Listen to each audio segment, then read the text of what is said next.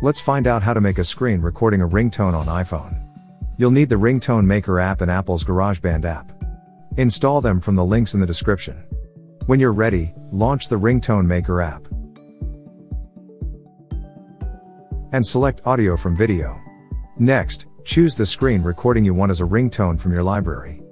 You can trim the audio if necessary, and rename the file. Then tap the Save button, and locate your new ringtone in the Custom section of the app. From there, tap the three dots icon, and select Install Ringtone. Choose to install via GarageBand, and select GarageBand on the following screen. For the next part, tap and hold the ringtone in your GarageBand app, and select Share.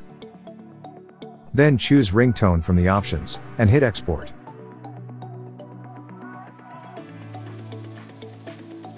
Finally, tap on the Use Sound As button to set the new file as your standard ringtone. That's it. Download the Ringtone Maker app to discover more about custom ringtones and alerts for your iPhone.